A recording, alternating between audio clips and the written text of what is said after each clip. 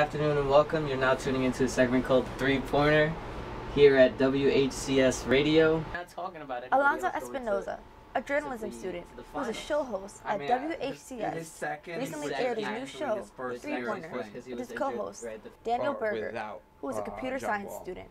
We just talk basketball, talk basically the big issues of the NBA.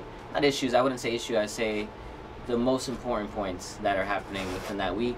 Alonzo says that many of the students at Hunter who work with the station often go in and out of the radio station room to socialize and listen into the shows. However, many students at Hunter have yet to listen into the radio station, nor are even aware of the shows that go on. As a matter of fact, I do not know about the radio station, but the best way to actually have to get it more known is to probably invite more people to talk into the radio show. Maybe. While the radio station is trying to grow their audience, they also want to build up their production team.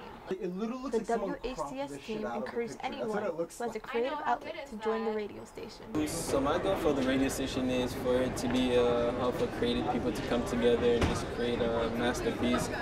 We do a lot of other things besides just on-air shows.